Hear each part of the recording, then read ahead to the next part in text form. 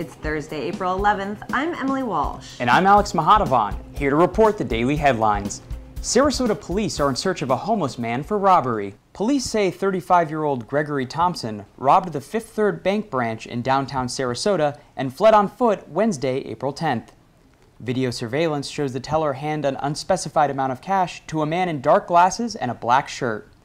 Thompson was scheduled to appear in court April 5th to face felony charges for assault and unarmed burglary. Residents have joined forces against a Benderson development project in their neighborhood. About 100 residents have signed a petition protesting a Benderson development commercial project at the corner of Fruitville and Beneva Roads. That space is currently a city park. Benderson's contract with the city for the land has not been finalized yet.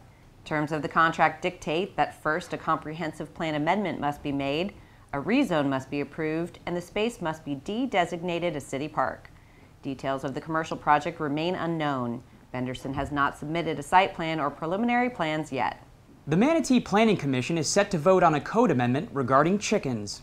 The Manatee County Planning Commission will vote today on whether to modify a land development code amendment removing chickens/poultry from the definition of farm animals. This would be the first step toward allowing urban chicken keeping in residential areas. Next, the County Commission will vote on the item May 2nd. Fire ants, predators, and vandals. Oh my! Plover nesting season is off to a rough start. Snowy plover nesting season began mid-March, and the volunteers tasked with protecting the birds are already facing hurdles. The Florida Fish and Wildlife Conservation Commission is investigating vandalism to a special buffer that volunteers placed on a portion of Siesta Key sand dunes. Vandals are not the only threat.